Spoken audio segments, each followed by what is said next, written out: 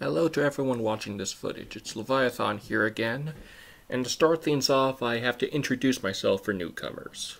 I am born high-functioning autistic. I'm obsessed with fiction, and I'm planning to be making my own creative universe like how the late Stan Lee was.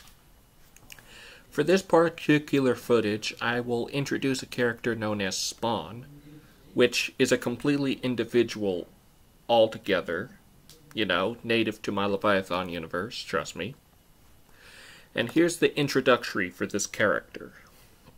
And if you guys could bear with me and try to read along and listen along, I will introduce the character to you. I'm just trying my best. Spawn, number 1, the beginning. Created and copyrighted by Levi Corsi Ames, July 24, 2015. To begin the story, we start traveling across New York City on a stormy night until we focus on a seemingly depressed young girl. This story is particularly about her. Her name is Katherine Ryans. She has bright brown eyes, brown hair and a short bob, and is currently dressed in casual clothes. She's been going through a lot of bullying at school and decided to commit suicide. She finally got to a lake located near a passing road and tried to drown herself. Luckily, as soon as Katherine jumped, a bolt of lightning randomly came out of the sky and struck her before she hit the water. Disappointed of this failure, Katherine got completely drenched and got rammed by a passing semi-truck with an alcoholic driver.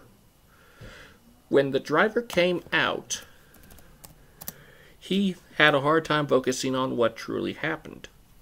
Turned out, Katherine was split into 3 separate individuals, and when she realized what happened, she screamed and passed out in shock. After waking up in the local hospital, Katherine learned from her duplicates that she has the power to instantly create an infinite number of clones of herself. After testing out her new power, she finally decided to get her payback upon her heartless bully, Tiffany.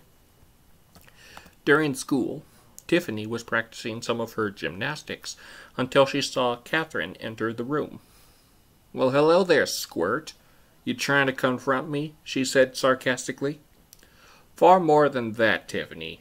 I'm making sure that you'll give up on your reign of terror," Katherine stated in a devoted fashion. "Oh yeah? You in what army?" she finally said. After saying that, Katherine cloned herself until all the clones filled the entire basketball court. "How do you like me now, Tiffany?" they all said in unison. Oh, that army.